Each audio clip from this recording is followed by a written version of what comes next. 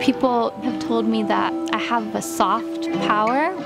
A philosophy I've discovered on life is that it's all the same love being passed around from each person we meet to the next.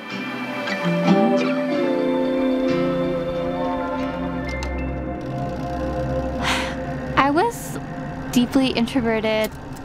Maybe I felt more alone than I was, but I was really just sitting there alone in my room. Music was just a way for my world to be way more expansive.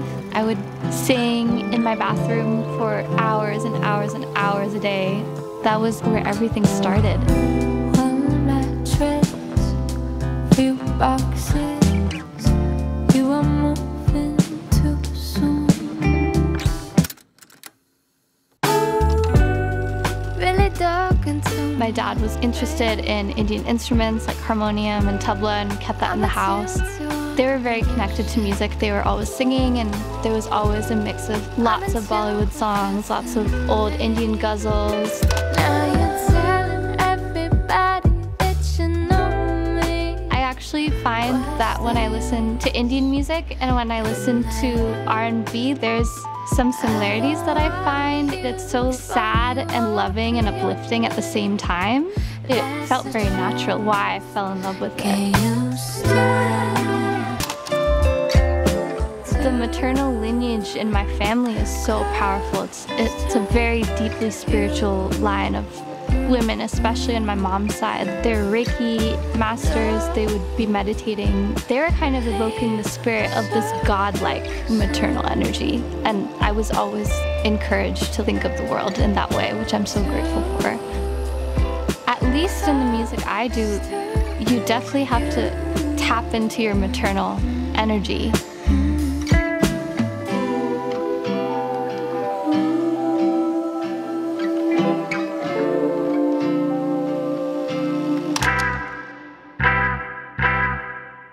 As soon as I discovered I could sing, I was like, okay, I'm gonna be a singer, there's no doubt. And I would tell kids in school, you're not gonna see me in the 6th or 7th grade. Like, I'm gonna have a record deal. I'm not gonna be here. I would audition for Broadway musicals, and there were no roles for little Indian girls. I don't see anyone like me. I think the first time I saw it was MIA, which was so deeply powerful for me. That's why I learned to write. If I become the best songwriter I can be, then I have a shot at this.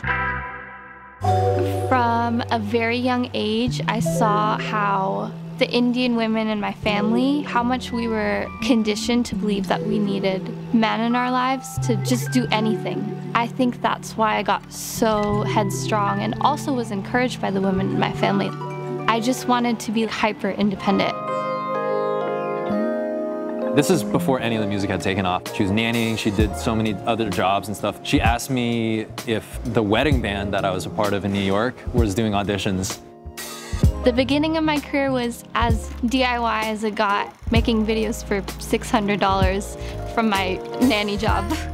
Not eating while nannying, and then saving that money to make a music video after 6 months of time or something. The only way to control quality for me in the beginning was to be very assertive of what I wanted, kind of take charge of a lot of things. She is a perfectionist. She wants it to be right. She doesn't stop until it is. I think a lot of people see that and see how it coexists next to an energy that maybe they're not as used to seeing with like a woman boss or leader. I think young artists that look up to her see her as a role model. I was really just out there figuring out the music industry on my own, and there were a lot of challenges with it. So many challenges as a woman of color, like being heavily exoticized. People just telling me straight up that you can't expect to sign a deal if you're an Indian woman. It's just not gonna work. I was told that many times straight up. And it never became about signing a deal at that point. I was just like, I don't need to rely on all these things. It's gonna work if it's meant to happen.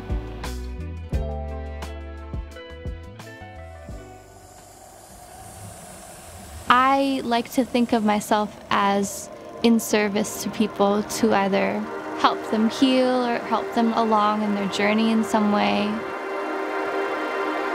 I started to incorporate meditation into my live sets.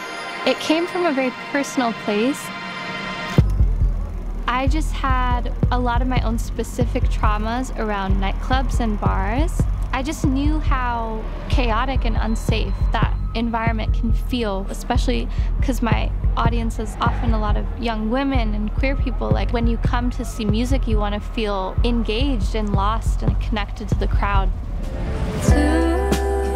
I developed that part of the show of meditating and having everyone breathe together to just forget about the space for a bit and just be completely wrapped up in each other's energy for a moment. The music industry is very intense, but in a way that intensity actually accents the ways in which she's bringing such a light presence to everything that she does. I think fans are gonna hear that on the new music. Yeah, I just finished a new album. I'm very excited for people to hear it. The universe around that album is connected to Lucid. It's in the same galaxy, but they're distant planets. I think there are ethereal moments in this universe, but then there's also a lot of power and sensuality that maybe people were not expecting. I am a very strong believer in the energy that you put out, you attract the same energy, good and bad. In order to attract the community that I have right now around me today, it took a lot of internal work. If I'm intentionally putting out to the universe that I want to attract like kind, exciting, uplifting people, that it's going to come back tenfold.